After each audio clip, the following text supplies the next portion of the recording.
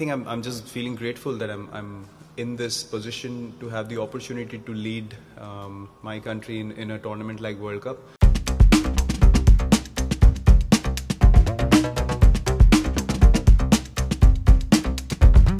India will start its World Cup campaign against South Africa and we can't keep calm. South Africa is on a 2-match losing streak. India is a firm favourite and there are multiple reasons behind this. One might argue that India lost the Champions Trophy final and the ODI series in England. I think the lesson is basically to play the cricket that we know how to play.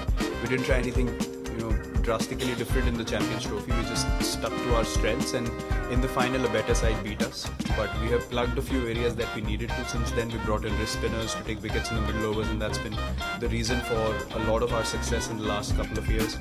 So from that point of view, I think we are an even stronger side when you compare the Champions Trophy side. But India currently holds a win percentage of 65 calculated over the last 4 years. With scores expected to reach 350 plus very often, India will need the top 3 to score big. The Indian top order has been one of the most consistent top orders since the last World Cup. They have scored more than 11,000 runs in this period. Captain Virat Kohli will be relieved going into the match as the middle order woes have been put to rest. Middle order has KL Rahul and MS Dhoni, who scored big during the warm-ups. Both players have been in great form as they piled up runs for their franchisee during the IPL. With the scores reaching more than 350 on a consistent basis, India would hope that their bowlers perform top-notch. India will be relying primarily on Bumrah and the 2 wrist spinners.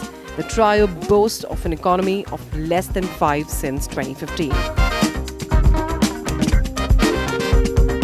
But this Indian lower order does not bat deep, so Hardik Pandya, playing his first World Cup, would have additional responsibility. The Baroda player would be responsible for late order flurry and picking wickets in the middle overs. India will be the last team to start the tournament after BCCI requested ICC to change schedule to abide by the Lodha committee recommendation. A bit of an advantage, I would say, in terms of understanding how the games have gone, what the conditions have to offer, what the overcast conditions bring into play when the sun's out. It's a totally different ball game altogether. What the conditions are at 10:30 in the morning compared to afternoon, and what is the pace of play when you see other teams playing, and what the approach is.